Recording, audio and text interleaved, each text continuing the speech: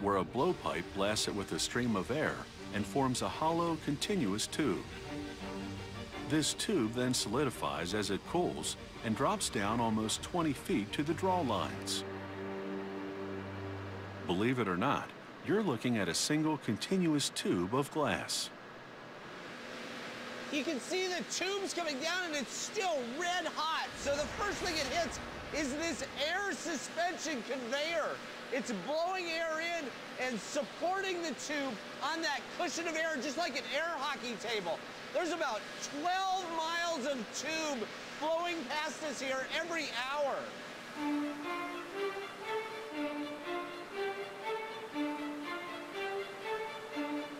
As the tube travels the length of a football field, the temperature of the glass drops by over 1,000 degrees to just over 600 degrees Fahrenheit.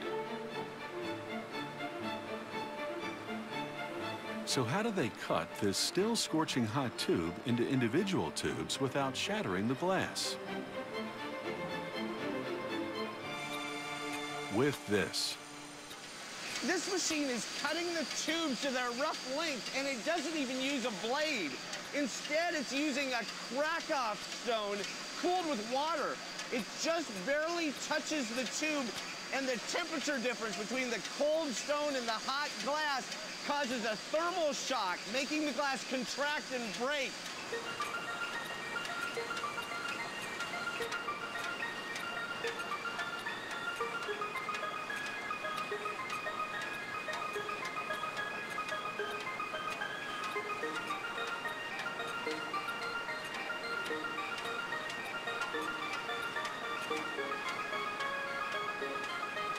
These tubes still need to be cut to a uniform size.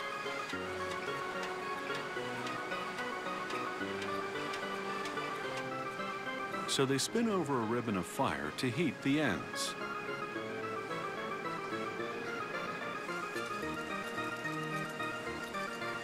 Then a wet ceramic wheel delivers a clean cut to the end of each ball.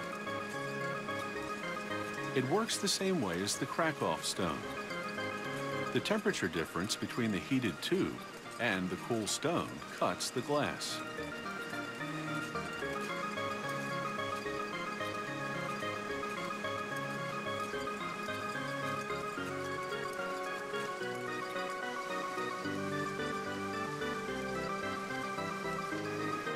Another set of flames prepares the tube's ends for the next step.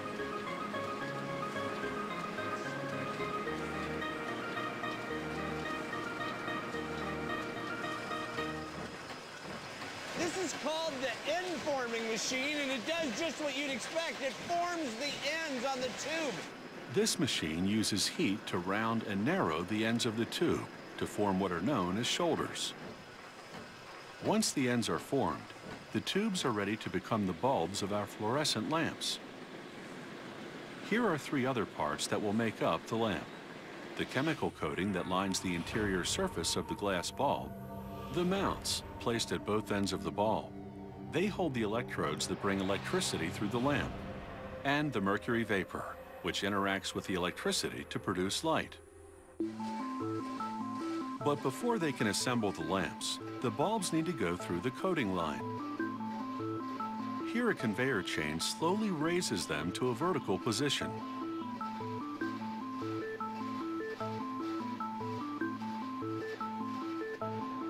Once the tubes are upright, nozzles rinse the dust and dirt from the inside surface. Another machine then coats the insides of the bulbs with two different chemicals. The first one seals the glass and dries to a clear finish. Then the second chemical, a liquid suspension of phosphor particles, coats the inside of the bulb. This phosphor coating is what produces the lamp's light. So how does the bulb light up? When electricity flows from one end of the bulb to the other, electrons excite vaporized mercury atoms. As these atoms calm down, they give off energy. But this energy is in the form of ultraviolet radiation, which is invisible to the naked eye. So something has to help us see the light. That's where the phosphor coating comes in. The phosphor atoms absorb the ultraviolet energy and re-emit it as visible light. They also give the bulbs their white color. But the coating isn't just phosphor. It also contains a lacquer that helps phosphor stick to the glass. So once the phosphor adheres, it's critical to get that lacquer out. That happens in this machine. This is the Lear. It's heating the bulbs up to 1100 degrees Fahrenheit to burn off the lacquer in the phosphorus coating. Here's why. If lacquer molecules got in there and polluted the environment, you wouldn't be able to produce any light.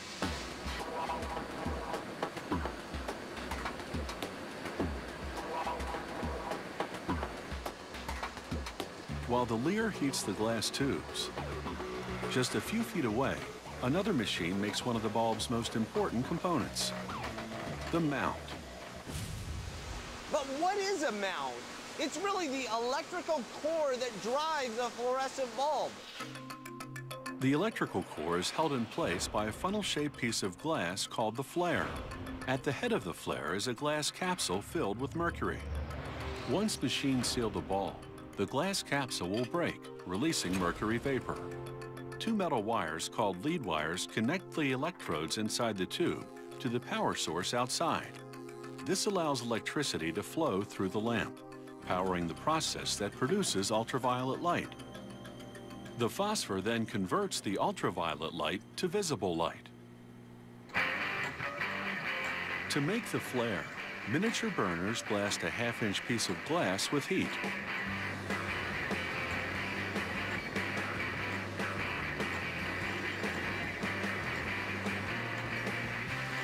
Then, two metal pins are inserted into the glass and spun outward to form a funnel.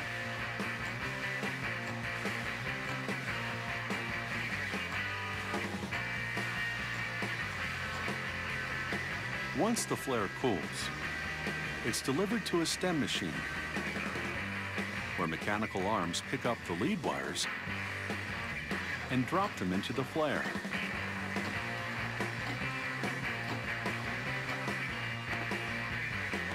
Then the sealing machine mounts the wires in the glass.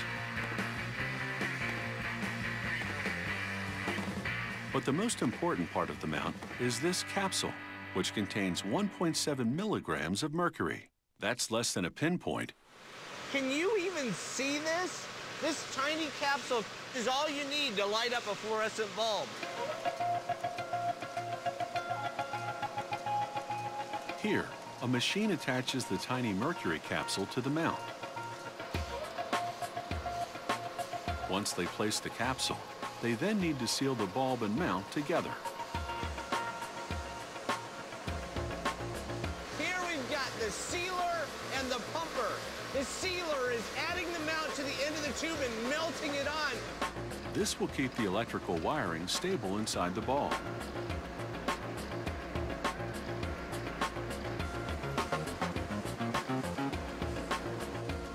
Mechanical arms grab the freshly sealed bulbs and hand them off to the pumper.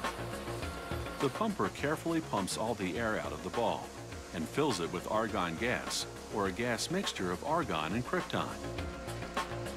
Finally, machines cap the bulb's ends with metal bases.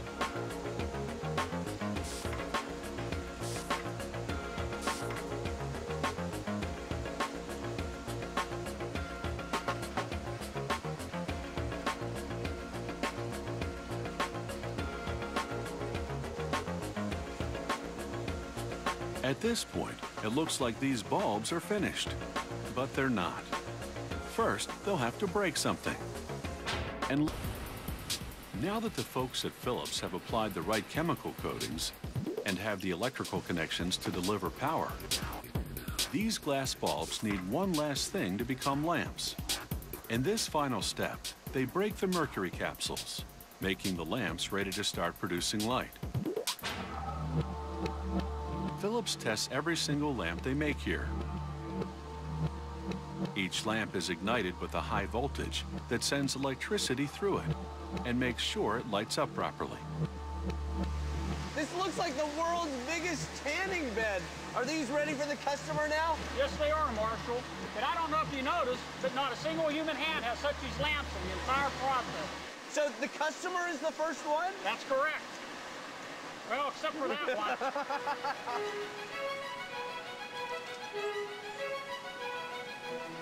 It takes only 30 minutes to make each lamp, but they can stay lit for at least 5 years. The finished light bulbs are then stacked, packed, and shipped out the door.